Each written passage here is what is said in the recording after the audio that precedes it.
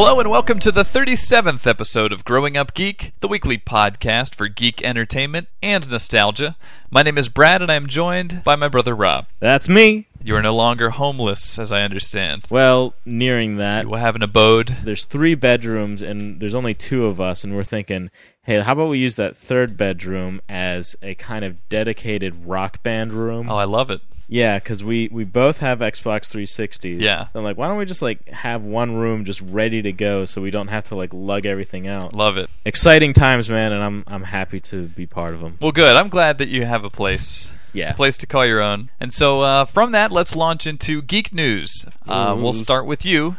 Yeah. What is your favorite geek news story this week? Well, something that kind of jumped out at me is Google's Android operating system. This is kind of Google's entry into the cell phone market. Right. It's a smartphone operating system, sort of like Windows Mobile or the popular iPhone stuff, but it's different because it's free. Right. They just announced today Android Market. Yeah, I love the name. Yeah. So futuristic. Exactly. It's like, hey, Mom, I'm just going to run out to the Android market. Oh, well, be safe, honey. You need anything, any cybernetic limbs or anything? Watch out for those Blade Runners. But this is competing with Apple a little bit here. Yeah, it's pretty direct, actually. Yeah. The App Store did what everybody wanted, which was open the iPhone up for kind of user-generated content. Yeah, and they're selling a bajillion of those apps. Exactly. But not everyone is happy with the App Store, especially developers. Apparently, there's this kind of unknown sort of approval process that they have to go to before they can get their application posted to the App Store. Yeah, they've got a tight control on it. Yeah, they do. And some people aren't sure because there's some applications that are definitely shady that make it through, and then there's other ones that seem,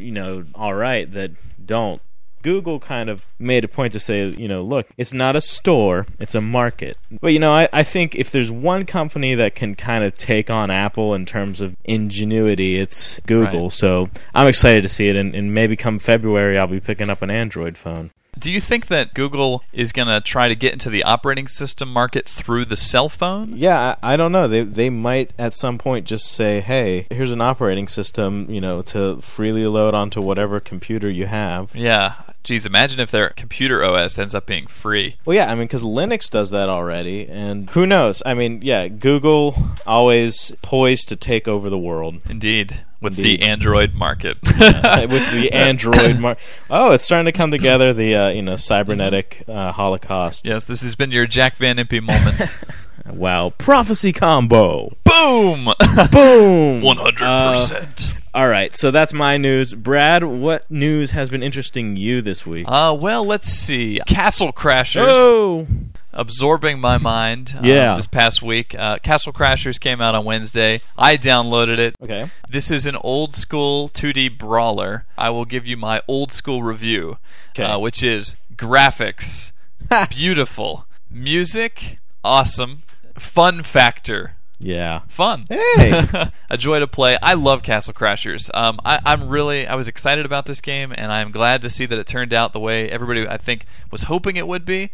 You got to play it. In fact, 5 minutes after getting through the demo, I bought it, and Amber actually jumped in, and she enjoyed it. I did not expect the two of us to be able to play it together, but compared to Alien Hominid, it's much easier, and especially when you have multiple people. So if you like old school brawlers, get this. I was super excited to see the return of the flashing right arrow that points whenever you clear an area. Sweet. You've got all those old tropes of the genre, but done better. For example, when the two characters go to the opposite sides of the screen, it zooms out to show more of the area. Yeah. And again, I can't tell you how happy I was to actually shout, "Get the chicken!" Stuff that we used to yell. Highly, highly recommend that. Yeah, man, I can't wait to maybe hop on live and play that with you someday. Yeah, you got to. You got 4 different knights that you play as. Mm-hmm. Blue knight has ice, orange knight has fire, etc., etc. Now, the downside is it is repetitive. You do fight the same enemy a bajillion times, but fun factor 5.0 says Game Pro. With the big electrocuted face, man. I will say this seems to be the year that retro is being done right. So 2D brawlers apparently are back. Sweet. All right, and now let's just see if we can get adventure games back. How about? I know, seriously. And a lot of people are like, oh, that's a dead genre, but it doesn't have to be. No, not in the least. So, not on that subject, but moving on to our main topic of discussion this week, we are going to review a stone cold book. Woo! You know, there's always those conversations after a movie comes out that are like, oh, well, did you read the book? Mm-hmm. We attempted to do that this week in anticipation of the upcoming film of Coraline, which is a story by Neil Gaiman about a little girl who lives in a house, and the house has lots of tenants. She gets bored and she decides to go just sort of looking around, and she stumbles upon a part of her house that is identical in every way to the rest of her house, except for some freaky differences, which I won't reveal here because this book is so much about discovery. But Rob, you read the graphic novel version. Yeah, I definitely am enjoying it. It's got a fun, like you said, exploratory side to it. I can't help to draw a lot of correlations between this and Narnia, Alice in Wonderland, Spirited Away. Yeah. It's not at all talking down to kids, but it is kind of embracing their nature. Right. Being curious, wanting to play games, and the importance of doing something that's seemingly unimportant. Right. Like, it makes me happy to see stuff like this whenever you're taken away to a different world and to just kind of learn how it functions. Yeah, the people in the... To not give too much away, the people in the other side of her house, the other version of her house, pronounce her name correctly. Right. And that's a sign something's actually off. Yeah, exactly. They're aware of what's going on, and they're completely invested in her and aware of her. Yeah. I was surprised to see that the artwork wasn't a little more Tim Burton-esque. It's funny that you mentioned that, because the film that's going to be coming out is by the director of The Nightmare Before Christmas, and it's going to be claymation in that similar style, large heads and things. And the drawings of the other mother in the book are really freaky. The version in the graphic novel you're reading, much more human and realistic. But did that? I just want to know, did that creep you out? Because that was a big thing that I couldn't wait till you got to that part. Yeah, I mean, absolutely. The appearance was. I think it was just disturbing enough. It's not monstrous. Yeah. It's just you notice something's off, and then you look closer and you start to see it, and then it starts to creep into you what you might be looking at. And it's interesting, actually, that their girls always seem to have a friend cat. Yeah. in these things, In fact, Castle Crashers has a Cheshire-looking cat in it too, so I guess that seems to be the thing to do. Cats always seem to be friends of girls in a sort of mischievous way. Right, and it's clear that Neil Gaiman's inspired by those stories, but he has said that this book took him longer than any other book that he's ever written to write, and I think you can tell when you read it, it's so well put together and crafted. There's no fat. To talk briefly about the film, my favorite band of all time, basically, which is They Might Be Giants. Yay. They are doing the music. Yes. So I'm excited about that. I'm excited too. Yeah. They're probably going to score it, which I believe is a first for them. I mean, that right there is pretty much why this book has made it onto this show, because there's nothing more geeky than a combination of Tim Burton, They Might Be Giants, the claymation going and on. A book, exactly, and a comic. There's also a comic book. I'm kind of like a little kid again reading it. Yeah, so heads up to everybody. This is like a geek explosion, this film. Yeah. Anyway, that's Coraline. And before we close out our show, we always like to get a little nostalgic.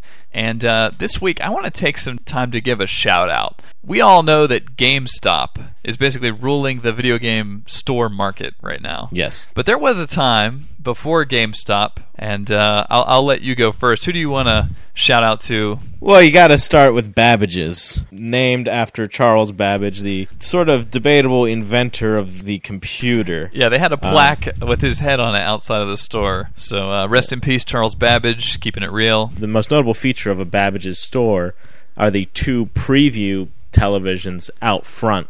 We didn't have the internet or many magazines to tell us about games. So it's kind of up to chilling out in front of Babbage's until maybe some new game popped up on that screen and was previewed there, so we could see it in action. And shoot, what was the store in the South Hills that closed, and then there was like a note posted on the door that was like, apparently the management doesn't give a rip or something. That's some like angry letter, and then it turned into like an Einstein's Bagels.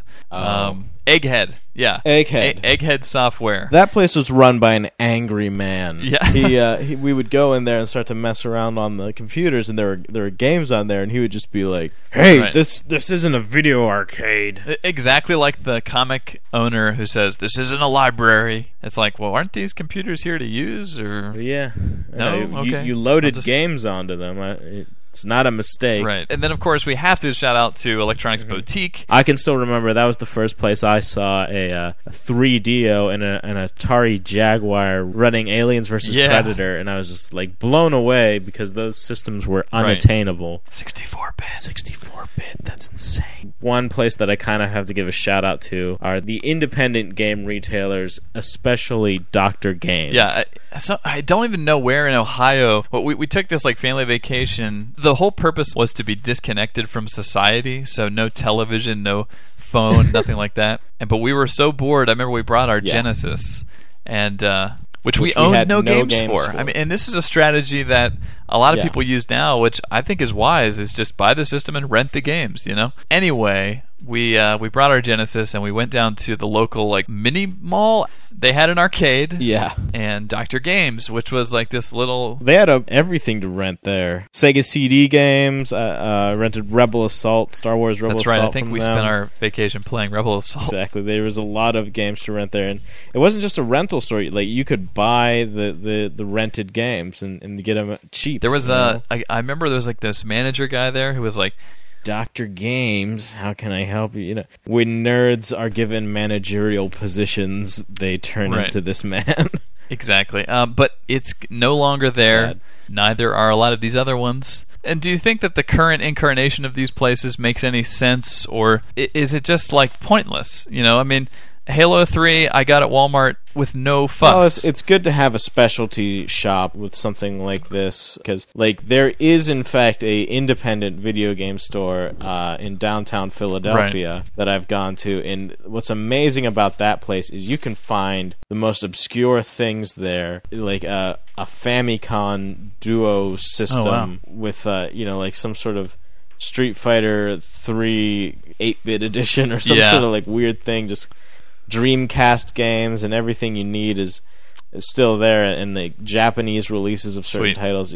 So as long as they have an edge like that, let the masses descend upon Walmart and Best Buy. But for the people who they gotta get the re-released Wii version of Okami. Right. Hopefully they'll have a store like Babbage's to back them up. There you go. So that is our show for this week. Thank you for listening. If you would like to send us an email, you may do so. Our email address is mail@growing-up-geek.com. Once again, my name is Brad. And I was here before you rose, and I will be here when you fall. Nice. Thank you, Coraline. And we'll catch you next week.